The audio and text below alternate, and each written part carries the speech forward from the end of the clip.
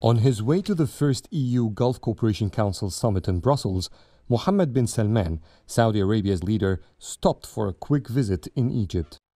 The Crown Prince joined Egyptian President Abdel Fattah el-Sisi in discussing the ongoing threats to regional peace and security. They called for a ceasefire in Gaza and Lebanon, as well as immediate humanitarian relief for their people.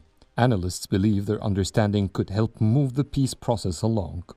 The Palestinian crisis is central to regional stability. An agreement between Egypt and Saudi Arabia can push a solution forward. They can influence the United States and convince nations supporting Israel to stop the manslaughter. Add to that, the Chinese brokered restoration on ties between Saudi Arabia and Iran, and regional powers can find support to end the Lebanese crisis.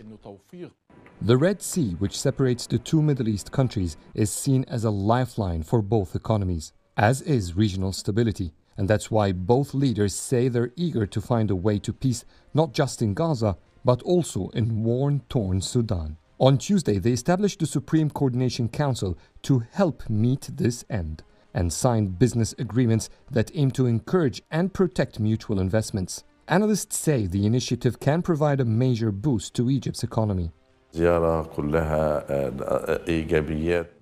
This is a very positive visit from an economic perspective.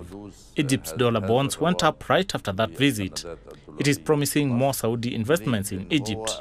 This means more dollar revenues. This is an added value to the Egyptian economy and an improvement to the economical indexes in Egypt. El-Sisi and Bin Salman say their economies will work to complement one another in the fields of energy, tourism and transportation. Saudi Arabia is set to inject some $15 billion of fresh investments in Egypt, on top of its existing portfolio estimated at $35 billion. Riyadh has been backing Egypt's struggling economy over the past few years, depositing some $10.3 billion in the Central Bank of Egypt. 2024 confirmed the strong economic track between the two countries.